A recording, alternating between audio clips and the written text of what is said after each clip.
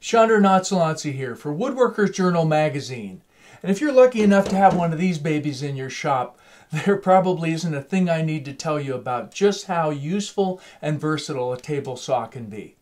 In my own shop, there isn't a day that goes by that I'm not using it constantly for ripping lumber to width or resawing it to thickness, cross-cutting smaller pieces to length, and even cutting large sheet goods to size.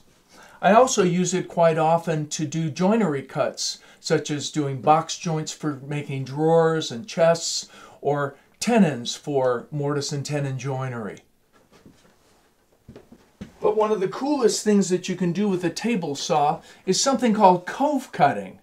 Now, cove cutting is basically creating a hollow along the length of a piece of stock by running the work diagonally over the top of the saw blade and cutting in a series of passes. This is basically a shaping operation that you normally need a shaper or a big router table for, and a very expensive cutter.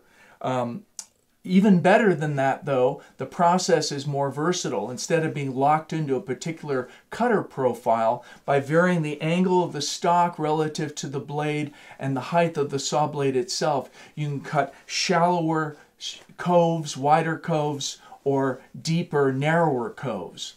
Now, it's a great method for creating all manner of custom moldings for picture frames, crown moldings for cabinets and furniture. By creating shallow or deep, narrow coves, you can create your own wooden drawer pulls or cabinet door pulls.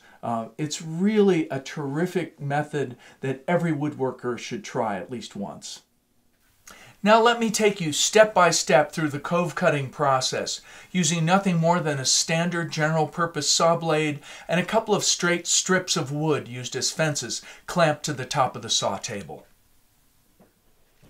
In preparation for cove cutting, we'll go ahead and unplug the table saw and remove the stock blade guard assembly. Now this is necessary because stock is going to pass directly over the top of the blade, and we're going to use push sticks to make sure that we're going to be safe during cutting. And go ahead and replace the zero clearance throw plate insert. Normally when we cut with the table saw blade, we're passing stock directly through the blade at a 0-degree angle, leaving a narrow kerf. But when we start angling our fence and hitting the blade slightly sideways, we reveal the profile of the round blade, which gives us our nice cove shape. Now you can figure out the exact shape of the cove you're going to create by trial and error or by using a chart that's available online, but I much prefer using a dedicated saw cove angle calculator. Here I'm entering my blade diameter, desired cove depth and length, the amount of offset in case I want to create an irregular cove, and then when we press the action button there, it generates our fence angle of 61 degrees. Here are our two fence strips, basically just two straight strips of wood. The primary fence is a little bit heavier and longer. I'm going to go ahead and use an old candle and rub it on the edge of the fence strips in order to make them slicker, and this will allow our workpiece to slide more smoothly through the cut. Now here I have an adjustable protractor that I've set and locked at our 61-degree fence angle, and I'm going to set one edge of this against the edge of the table saw table. And now before I clamp the fence down, I'm going to go ahead and take another rule, and first I'm going to go ahead and raise the blade to 1/2 inch above the table. And then I also want to know where the cove is going to start relative to the edge of the stock. And in this case, I want it to be about 1/2 inch. So I'm going to move the protractor in until it's 1/2 inch from the inner edge of the blade. And I'm going to go ahead and mark this with a sharp pencil. Now we'll retract the blade and set the other edge of the protractor to the line we just drew.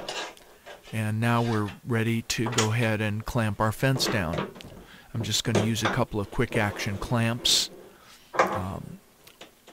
Okay, I'm going to set the edge of the fence against our protractor, and it should be in just the right position now. I'm going to go ahead and carefully clamp it at both ends.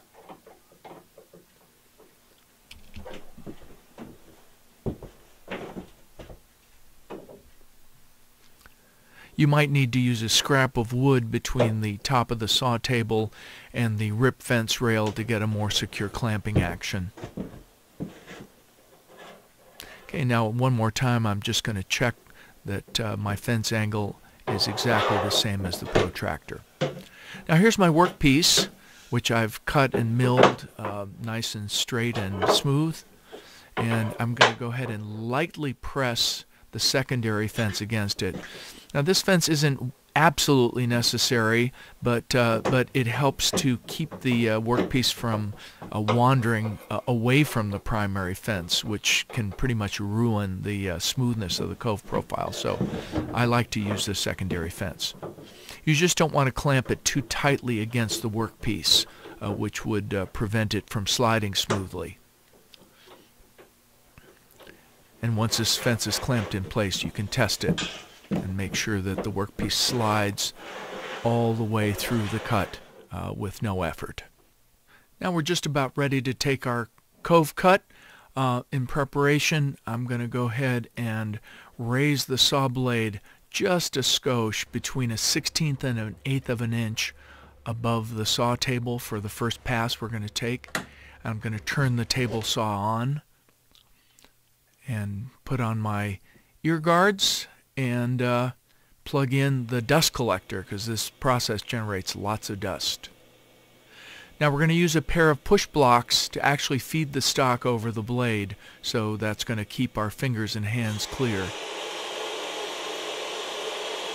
I'm using 2 here to keep the stock, and we're going to push it at a slow rate of speed over the top of the blade, keeping it in firm contact with the saw table and moving it as smoothly as possible to take a nice even cut.